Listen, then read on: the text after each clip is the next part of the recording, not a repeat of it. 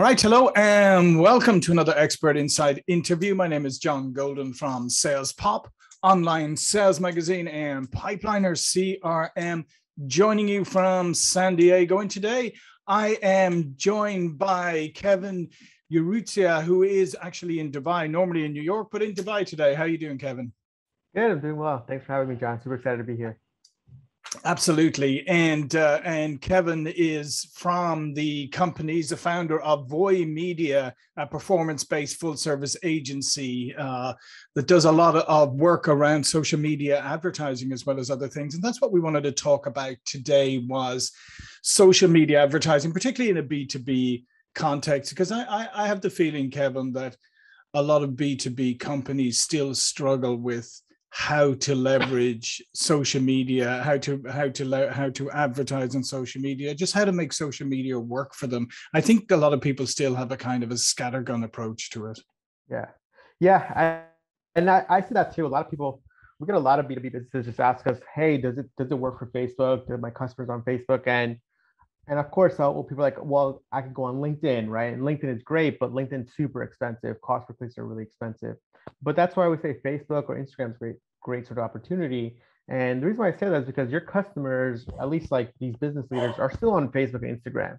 They're still like browsing their friends' platforms. They might not be in like that buyer mode, but that's kind of why B2B is sort of interesting, where it's more of like you have to massage them into like case studies, lead generation, webinars, that type of stuff. It still works, especially some sort of big B2B clients that kind of where you need to build trust. And we sort of do it with other brands here too, where we're just sort of saying, hey, we know we're not gonna get the sale like an e-commerce brand, like where it's like, hey, you see a widget and then you buy it right now. B2B, it's very long term. And at least for us, the way we're thinking about it with Facebook ads and some tools out there, kind of like HubSpot, everybody knows HubSpot, but HubSpot's great to track sort of like long-term sales cycle of a lead. And also like, so we use those with the clients and just sort of like tell them like, hey, look, this is how we're going to work and this is how it's going to do it.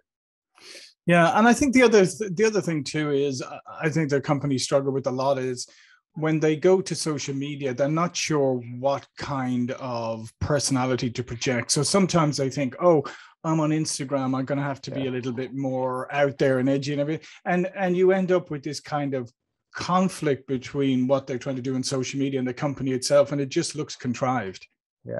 Yeah, and I think that's interesting because we do see that too. And it's funny you're saying that because it's something here at our company too. Obviously, we do ads for B2B, and I have my own personal brand, which is Kevin, but also we have Voy Media, which is my company, and we always are in this battle of like, should we be very corporate on Voy Media brand, or should we be very corporate on your personal brand? But I'm just like, it's like, it's kind of what you're saying. It's like, how should you be? But at least for me, my personal opinion, and this is based on just sort of like the people that I watch or who I think are great, I follow personalities for brands. So I like when a person is themselves, and that's the company. For me, people like Gary Vee, right? I like him. He's right himself, but then he also has VaynerMedia, which is a big B2B agency that does everything. And again, it's all built on him. And what makes him unique is his authenticity, but they still go to VaynerMedia, which is a big corporation. So you can see how it, of course, will translate because they believe in that sort of head figure. So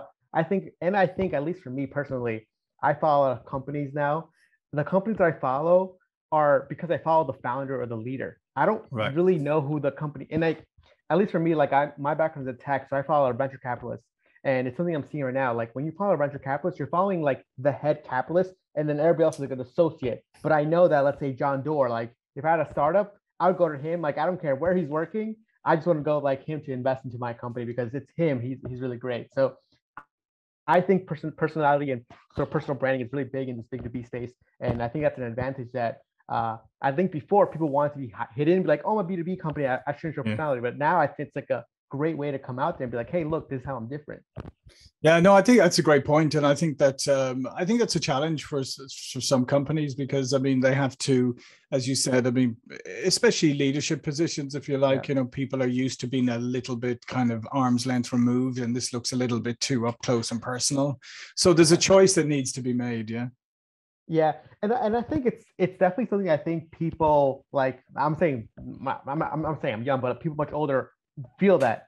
But I think as like people our age, people younger than me, for example, like 18, 19, 20, they're used to this. So they're going to be starting B2B companies and they're going to be doing these personalities. They're going to be doing them. So for them to be natural, of course, you're seeing the progression as younger B2B companies, you really know who the founders are. Like, for example, you probably know like Adam Levy. He's the founder of Box, the big software like Dropbox competitor. And he's really vocal on Twitter. He's a very personality driven brand and he's funny. He makes jokes. He jokes about other businesses. And that's sort of like the type you're seeing with like all these other B2B companies that are coming out there as well. So it's a generational thing. Yeah.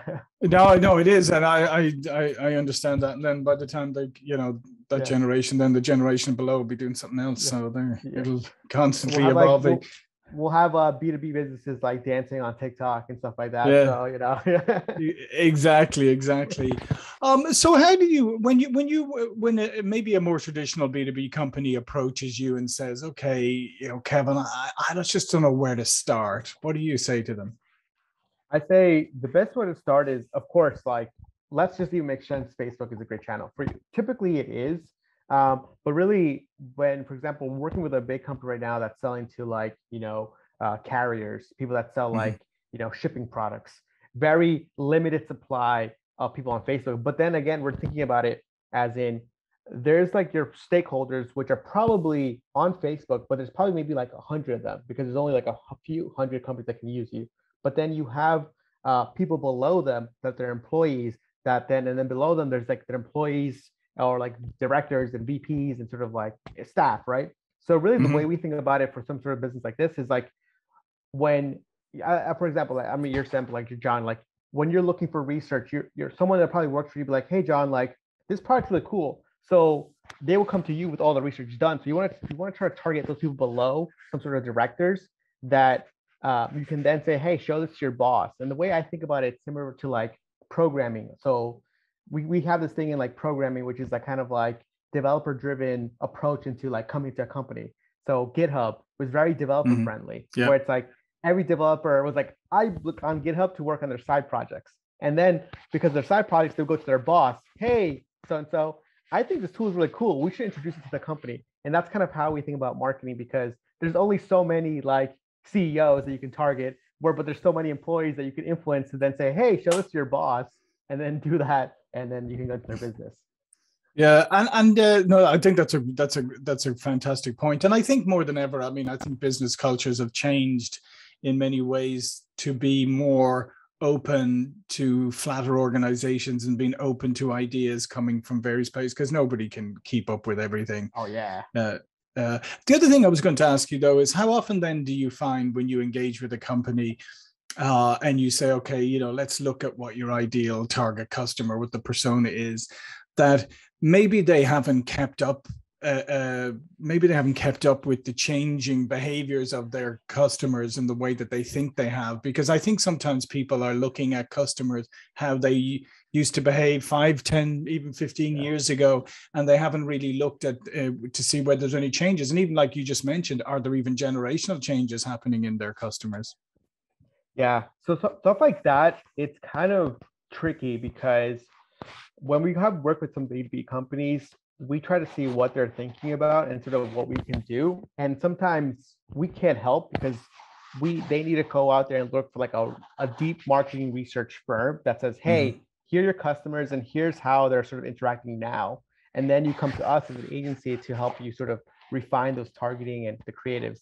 We help with, of course, like market research, but like sometimes we have seen it before where we will see customers be like, hey, look, like this isn't just how they're buying anymore. And you probably know this, John. It could go one or two ways, either to say, okay, you're right, or no, you're wrong. I'm not going to work with you. We're like, okay. So it's one of those things where, like anything, we need to see like, hey, what you're saying to us makes sense because we think that we can help. Or if it doesn't make sense, we think it's going to be like this. And are you down to change your personas, or how are you thinking about your customers and how you want to talk to them or even target them on Facebook? Yeah, no, I think that's a great point as well. And the other part that you alluded to earlier is that obviously LinkedIn is a great place for B2B outreach, but it's very expensive and it's very crowded right now, Yeah. and a lot of other things, and it's kind of getting spammy too.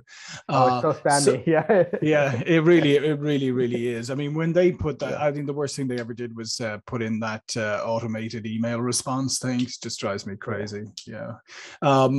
But so, given that it's really expensive and stuff, that obviously the other platforms like Facebook, Twitter, and Instagram and whatever to explore, where have you seen people have maybe surprising success, or success that surprised them when they went to these other platforms as opposed to just focusing on LinkedIn? I think the biggest platform that people find success now is YouTube. YouTube is great. Yeah. I think like for B2B businesses, it's like a gold mine. A lot of big companies are out there because it's cheap, and like it's great because you can educate your users. Like a company that does this really well is Monday.com, B2B for like a task taking, Asana type of company, right? They've grown on the backs of YouTube. I think that's a platform where, again, it's kind of those like initial Facebook ads when people first came out, like, oh my God, Facebook ads, got to do videos. Like YouTube, oh man, I gotta do a YouTube video, high quality production, but it's so cheap. And the reason why I really like YouTube ads as well is because obviously YouTube is owned by Google. You can still use a lot of your Google keywords and your keyword research you've already done and put that into YouTube ads. So you can make these sort of like custom intent audiences of like keywords. For example, we do a lot of Facebook ads. So Facebook, people looking for Facebook ads agency, people looking for Facebook creatives, Facebook stuff. You can put this sort of like keyword list on YouTube and say, hey, YouTube, find me people who are searching this on Google and now show them my video creative. So think that's so powerful because it's like, it's such intent driven. And of course, you can also do audiences and retargeting, all that stuff that Facebook has, Google has sort of copied over to their video platform. So I think YouTube is a great sort of thing. And another reason why I really like it too is because YouTube is still kind of hard to copy. Like with Facebook and everything else, like you can always screenshot it and say, hey, let me go save this video creative. With YouTube, it's still hard to like download a video because it's like private. Whereas, Facebook has like a library. Google doesn't have that. So if it's creative, it can last longer because you don't have all these other marketing companies just copying it and be like, all right, I'm gonna go send this to a designer and make a new one. So that's sort of some things that you can take to your advantage before YouTube maybe comes out like a YouTube library of sorts of all the best types of ads. So. And the other thing about YouTube is I think people overlook sometimes that it is one of the highest used search engines. So I mean, it is a search engine. Yeah. People go search. They search YouTube for things, and business especially. I mean, I think more business people leveraging YouTube than people think. Yeah, for example, another way to think about this too is the guys, the influencers in the business space, anything like finance, business, obviously, anything related to that space. Those guys are the ones earning more money because there's so much money getting poured into them. So you realize that a lot of people do want to learn, especially on a learning platform. People that are VPs, execs at these B2B companies, they're learners. They're constant learners. They're always looking for things like how to do this in Excel, how to do this in this. How do you figure out like my growth rate, all this type of stuff that potentially maybe you can sort of see how does that fit into your product, your service, and try to be in front of that. So again, that's why what you're saying is right. YouTube is the second biggest search engine besides Google, and Google owns both ones. So you have the best platforms, right? Yeah. Exactly. So Kevin, is there anything else coming up on the horizon that people need to be aware of? Because there's always new things coming out. Where's the next big thing, or the next supposed big thing coming? I don't know. I think some of the biggest things for me, I'm still a big believer in Twitter. Even though Twitter advertising platform is really bad and I have no clue what they're doing there, I'm seeing some great changes at Twitter with the product development, a bunch of new features they've released like this summer. So for me, that gives me hope. And the reason why I say Twitter is because Twitter, for me, it's still a big company, but it still feels like you need to be like, get Twitter. And a lot of people that use Twitter are like very tech savvy. A lot of like CEOs use it. A lot of VPs use it because they want to connect with peers just like them. So I feel like Twitter has this sort of like really well-educated audience that is untapped because I don't know, Twitter just hasn't figured out the ad platform. But for me, I'm just like, haven't you just poached an exec from Facebook or Google and be like, hey, come build our platform, because that's what Facebook did, right? So for me, I think Twitter is a platform that I say that too because I'm an avid Twitter user for the past like 7-8 years. So I wish they got better because I'm like, this is such a great company. And I think for me as a VP or even someone in B2B, it's a great platform to connect with other people that potentially could help you out with you and sort of connect and stuff. For me, I use it all the time, and I connect with people all the time on Twitter. Yeah, no, I think that's great advice, because I do think people are still very kind of neophyte when it comes to using Twitter, or they use it on a very like superficial level. Yeah. Well, listen, Kevin, this has been fantastic. All of Kevin's information and Voy Media's information will be below this video. But before we go, please do tell people a little bit more about yourself and your company.